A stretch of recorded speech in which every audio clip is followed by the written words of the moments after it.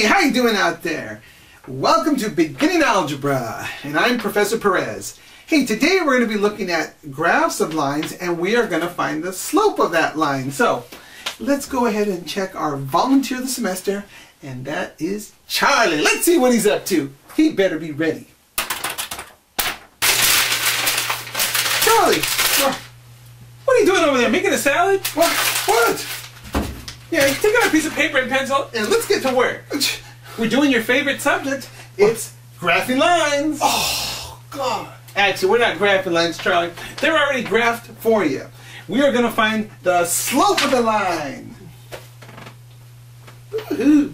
Well, okay, I guess Charlie's okay over there. Anyway, let's go ahead and list our line up here, right there. Okay, there's a picture of our line right there. Now, what we're going to do here is pick some points here. So, there are 2 points on that line, right, indicated by those black dots up there. And what we're going to do first is make a little table here, our X and Y table there, and we're going to get some ordered pairs. So, Charlie, we're going to start at this point over here. Over here, Charlie, look over there. That one? Okay. Now, tell me, what's the X coordinate for that point up there, Charlie? -5. Very nice, Charlie. Okay, so what is the Y value? 3. That's good. Okay. Now, Charlie, we're going to go down the line here, and we're going to go to that other point, right over there. So what's the X coordinate for that point, Charlie? Go! 6. Oh, very nice, 6. And what's the Y value? -3. -3. Very nice, Charlie. Okay. Now, Charlie, what is the symbol we use for slope?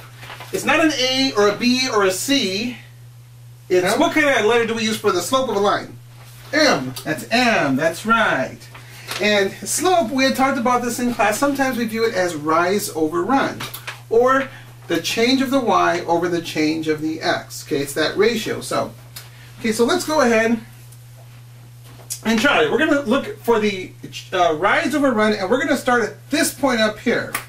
Now, Charlie, our goal is to get from that point over to that point. Okay. Now, the first thing we do is we move up or down. Okay, meaning we're going to start at this point, Charlie. Now, to get to that other point, you realize we're going to have to come which way, Charlie? Down. Down, and then to the right. Right. Okay, we're going to do that. So Charlie said, yes, we have to come down, and then we're going to move over to the right. Okay, there we go. So that's our path right there, those big black lines. Okay, you ready, Charlie? Here we go. Okay. So we're going to start up there at that point there, and notice we have to come down. How many spaces do we have to come down, Charlie? 6. 6. Very good. But because, okay, we're coming down 6 on that space, we say our rise, we're not going up, we're coming down, so our rise is going to be indicated by a what, Charlie? -6. -6. Very good, because we're coming down. And now we have to go to the right. Okay, so we came down, now we're going to go to the right. Okay, Charlie, start counting. Okay, we're going to go to the right. How many spaces do we go, Charlie? 11. 11. Very good. Okay. Very nice, Charlie. So, we've got to go that way, and since we're moving to the right, we're moving that direction, we say +11, okay? And there we go. So, our rise over run ends up being a -6 over 11 because we came down 6 and right 11. And so we say our slope is -6 over 11. There you go, Charlie. Very nice. You've been studying, right? Yeah, you better have. Anyway, let's go on here. Okay, what we're going to do now, okay, let's go to our, list our result here. We have a slope of -6 over 11, okay? And there's our 2 points for line A. Now, Charlie, what is the slope-intercept form equation? Everybody usually remembers that one. So what is it, Charlie? Y equals mx plus b. Y equals mx plus b. Very good. Where m is the slope and b is the y-coordinate of the y-intercept. There we go. Okay. Now, we did these problems in class, and what we have to do now, okay, is we got to find the equation of this line in slope-intercept form. Well, we have 2 points here, and we have a slope, but we do not have the y-intercept, so we do not have the value of b. Now, there's 2 approaches we can take. One is to use this slope-intercept formula, y equals mx plus b, or we can use the point-slope formula, okay? And I'm going to do this problem with the slope-intercept formula first, and then, Charlie, we'll use the point-slope formula to find this equation in y-intercept form. Or, yes, slope-intercept form. Sorry. Okay, here we go. Okay, well, the first thing we got to do, using the y equals mx plus b formula, we have the slope, and we have to choose one of our points. So, I'm going to choose a point for us, Charlie. I'm going to choose this bottom point, 6, negative 3, okay? And now, there's our point, there's our slope, so here we go. Just like we did in class, Charlie. What's the y value? Negative 3. Negative 3, okay. Now, what's the slope, Charlie? Negative 6 over 11. Negative 6 over 11, very good. Now, what is our x value? 6. 6, we're using that 6, okay, we got that. And finally, we can now solve for the b, right? We have b, there it is up there. Now, Charlie, we got to solve this equation for b. Now, what we want to do is get rid of those fractions. So, how do we get rid of those fractions, Charlie? We're going to multiply both sides by what? 11.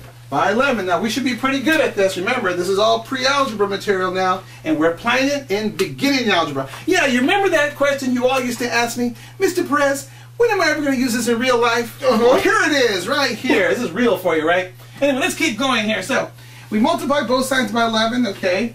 And don't forget the right-hand side, we got to distribute there. Okay, there it is. And now, Charlie, what's on the left-hand side? Negative 33, very good. Now, on the right side of the equal sign, what happens to those 11s, Charlie? They cancel. They cancel, leaving you with what? Negative 6 times 6. Negative 6 times 6, very nice. And then what's left over there, Charlie? Plus 11b. 11b, very good. Okay, so now let's go up there and let's continue to work on our problem. We have negative 33 equals a negative 36 plus 11b. And we're trying to solve for b. We need that b value so we can write our equation out. Now, Charlie, what do I have to do now? Add 36. Both sides. Add 36 to both sides. Very good. So we'll do that. Bring down our line in our equal sign. Don't forget those negative 36's, well, there's a negative 36 plus 36 is 0. So we just mark them off because they're going to be 0. You could put a 0 down there if you want, but we've been doing it in class like this. We just cross them out because they equal 0. Now, left-hand side, Charlie, what's left? 3. 3, and the right-hand side? 11b. 11b. Very nice, Charlie. Okay, so let's list our equation down here.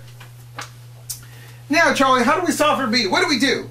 Divide both sides by 11. Divide both sides by 11. Very good. Remember, those 11s will cancel out. Okay. Leaving you with what, Charlie? 3 equals b. 3 11ths is equal to b. Very nice. So now we have the b value. All right. So now, remember, our equation was y equals mx plus b. And now we're going to go ahead and plug everything in. Okay, let's go. Let's list it for us. There it is. Y equals negative 6 11ths because that was the slope. That's the m value. And the b value was 3 over 11. And so there you go. Your equation in slope-intercept form is y equals negative 6 11 plus 3 over 11. Oh, what fun. Let's do another one. Oh, wait a minute. I forgot. We are going to, this was the slope-intercept formula approach. And now we're going to use the point-slope formula approach, meaning we're going to find the equation of the line in slope-intercept form by using the point-slope formula. Okay? So let's go ahead and relist our information here. There we go. There's line A there. There's our point. Okay? And again, point-slope formula. Again, you have to choose one of the points. And we'll use the same point we used before, 6 comma negative 3. Okay? Now, let me remind you though, Charlie, what is this equation up here? That equation up there is called the what? Point-slope formula. Slope-intercept formula. There you go. Point-slope formula. And we said we're going to go ahead and choose 6 comma negative 3. So there it is there. Okay, now we're going to start plugging things in. Now, remember, since we chose that point, 6 comma negative 3, makes the x1 value 6. The point you're choosing, you're calling it point 1, so your x1 value is 6, and your y1 value is negative 3, okay? So let's go ahead and get started. Okay, we have the y there, okay? And now we're going to subtract the y1 value. Now, Charlie, what's our y1 value? Remember, we're using 6 comma negative 3. What is the y1 value? Negative 3. Negative 3, very good. Now, what was our slope, Charlie? Negative 6 over 11. Negative 6 over 11, so there you go, equals negative 6 over 11. And realize, okay, we have an x, and now we have to plug in the x1 value. So Charlie, what's the x1 value? 6. 6, very good, so we'll put that in, there you go. Now notice here, we still have a y and an x in our equation. That's fine, because all we have to do with this one is solve for y. Now, you can do these problems either way. It's up to you. Sometimes one way is easier than the other, okay? But you have to practice at your algebra there so that you can get to the y value. Remember, that's our goal is to solve for y with this equation here. Okay, here we go. So, Charlie, what do we do next? Do the fractions. Okay. We'll simplify the left-hand side. Remember, y subtract a negative 3 is the same as what? Y plus 3. Y plus 3. That's from pre-algebra, okay? And now, what are we going to do next, Charlie? Clear the fractions. Very good. And so we're going to multiply both sides by our lowest common denominator, which is what, Charlie? 11. 11. So we multiply both sides by 11. Okay. Now don't forget, that 11 has to be distributed. Now, 11 times y is 11y. 11 times 3, 11 times 3. And then that 11 is being multiplied to the right quantity there. Okay. And now, Charlie, what's left on the left-hand side here? 11y plus 11y plus 33. Well, that's what it is. Okay. Now the right-hand side, what happens to that 11 over there? The 11 and the negative 6 11s, Charlie? You cancel. They will cancel, so we should be able to handle this. Charlie, what do you get when you clear the fractions on the right? Negative 6 times x Negative minus 6 6 times x minus 6. Okay, so let's go ahead and list your equation up there. So remember, you should be working this out, and all you at home better be working these out too. Okay, now Charlie, what's our next step? The distributive property. Very good. So we get negative 6x plus 36. Okay. And then, now Charlie, remember, we're solving this equation for y. We're trying to get to the y equals mx plus b form, the slope-intercept form. Okay. And so what do I have to do, Charlie? We got 11y plus 33 on the left. What are we going to do to both sides? Subtract 33. Subtract 33. Okay.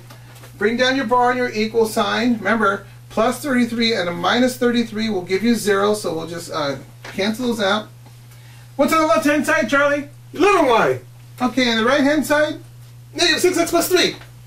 Negative 6 plus 3. Very good. Now, okay, Charlie, here we have 11y equals negative 6 plus 3. We're solving for y. So what do we have to do to both sides, Charlie?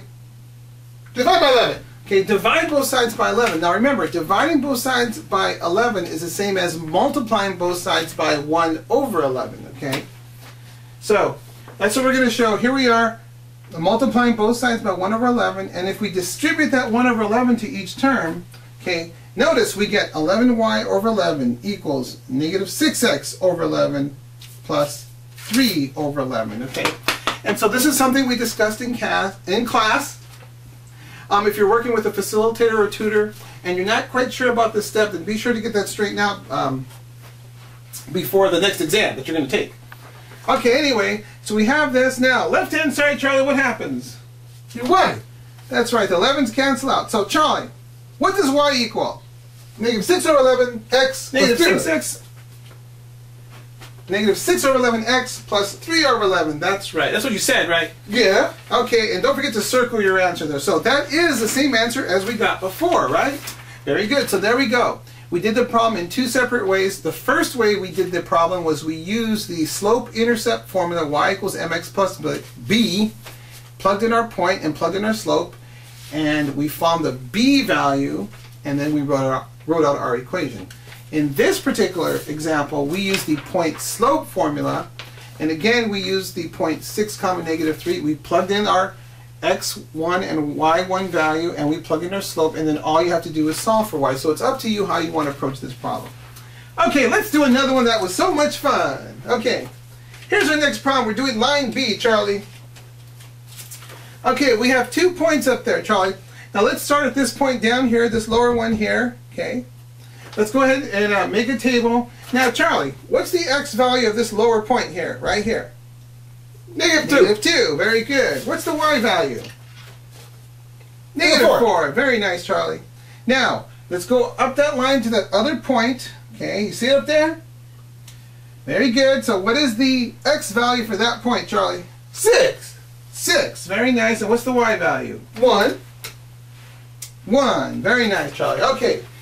Here we go again, Charlie. Let's see if you remember. What is the variable we use for slope? Is it an a, b, c, or what is it?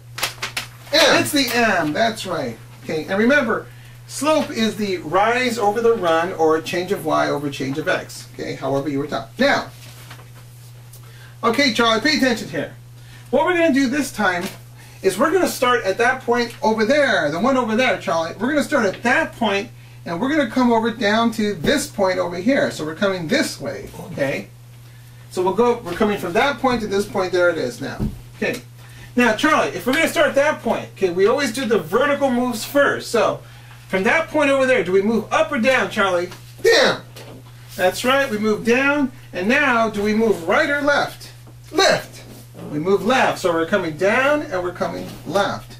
Now some of you might just be able to look at the line and remember to tell the slope in that we looked at a line and said, okay, is this slope going up or is this line going up or is the line going down? Charlie, you always look at a line left to right. Is that line going up or down? It's going up. It's going up. So the slope should be positive, right? If your line is going up, the slope should be positive. Now in the one before, as we looked at the line left to right, it was going down, so our slope was negative. Okay, but this is a positive slope. Okay, so we've already said, okay, we're going to start that point over there, come down, and move to the left. Now, Charlie, start over there. How far do you come down, Charlie? 5. 5 steps. So we say that our rise then is a -5 because we're coming down. Okay, now we got to move to the left. We're moving to the left, right? Okay. So there it is. Now, Charlie, how far do we have to move? We came down 5. Now we got to move how far to the left? 8. 8. Okay. So our run is a -8. Okay. Now, remember, if anytime you move on the x-axis, if you're moving to the right, that's a positive run. If you're moving to the left, that's a negative run. When you're going vertically, okay, if you go up, that is a positive rise, and if you're coming down, that is a negative rise. So here we had a negative rise, a -5, right? And then we had a negative run, which was -8. So our rise over run up here is -5 over -8, and a negative divided by negative is a what, Charlie? Positive. Positive. So there we go. There's our positive 5/8 slope. It means that a rise over run is positive 5/8. Okay. Now, you might be thinking, wait a minute, why is a rise over run positive 5 over a positive 8? Well, it is the same as -5 over -8, right? Okay, but let's talk about that. See, if we were to start at this point over here, Charlie, and if you were to count up 5 and then move right 8, you'd end up at the other point, okay? So there is two ways of doing these types of problems. So again, if it's giving you trouble, talk to your facilitator, talk to your tutor, or come to Mr. Perez's office hours. Okay, anyway, let's go. Now, let's go ahead, okay, and we're going to go ahead and start working on this line, okay. Let me make a note here. Okay, now we're going to do this problem using the slope-intercept form y equals mx plus b. This is how I've been doing it in class because that way we won't have to remember the point slope formula. These problems can simply be done by remembering the slope formula, which we haven't been using. Y2 minus, remember, m equals y2 minus y1 over x2 minus x1. That's a slope formula. Here we're simply using the y equals mx plus b formula, which is the slope-intercept formula. So let's get on. Get to work here. Okay, Charlie. There's our slope-intercept formula up there. Okay. Now let's go ahead and remember, in order to do this, we got to pick a point. Okay, and we're going to pick the point 6, 1, Charlie. There it is. Doesn't matter which point you choose. You could choose -2, -4, or you could use 6, 1. I'm going to choose 6, 1. I like to have the numbers positive. So, okay, so now, y equals mx plus b, there's up there, Charlie. What's our y value? 1. 1. What's our slope? 5/8. 5/8. What's the x value, Charlie? 6. 6. Very good. And then we bring down our b there. Okay. Now, remember, our goal in this approach is to solve for the b value. Once we get the b value, then we can write out our equation of our line. All right. Here you go, Charlie. We got to clear out that fraction, that 8. So we multiply both sides by what, Charlie? 8. By 8. That's right. And then you have to do what on the right-hand side, Charlie? Distribute. Distribute. Okay. Now, Charlie, left-hand side, what do you end up with? 8. 8. Very good. Now, on that right-hand side, those two 8s will do what, Charlie? Cancel. They'll cancel. Okay, we'll show our step there. And then what are you left with? 5 times 6. 5 times 6. Don't forget to bring down your equal sign. And then what's at the end there? 8b plus 8b. Very good. So, okay, Charlie, what's 5 times 6? 30. 30. So we'll go ahead and write our equation up there. 8 equals 30 plus 8b. There we go. Very nice. Now, Charlie, we're solving for b. Remember, now, what do we have to do to both sides to solve for b? Subtract 30. Subtract 30 from both sides. Very good. Bring down your bar, your equal sign. Okay. Don't forget, a 30, okay, plus a negative 30, or 30 minus 30 will be 0. So they're basically equals 0. We'll just cancel them out. Okay, Charlie, left-hand side. What's 8 subtract 30? Negative 22. Very good. Now, what's left on the right-hand side? 8b. 8b. Very good. So, Charlie, to solve for b, okay, let's bring our equation down. How do we solve for b? Divide both sides by 8. Very nice, Charlie. Okay. On the right-hand side, the 8's cancel. There we go. There we go. And Charlie, what does b equal? Negative 22 over 8. Okay, there we go. We finally got b. We're not done. Remember. So let's go ahead and list our slope-intercept formula. Y equals mx plus b. There it is up there. And then we just plug in our information, and we should end up with what, Charlie? Y equals 5x. That's very good. Y equals 5/8x minus 27 over 8. 22 over 8. To box your answer. So, there you have it. That was finding the equations of a line and writing them in slope-intercept form using the graphs of the lines, okay? And so we're going to continue on, and we're going to deal more with lines in the next lecture. Oh, what fun! All right, Charlie, get to work. Do your homework.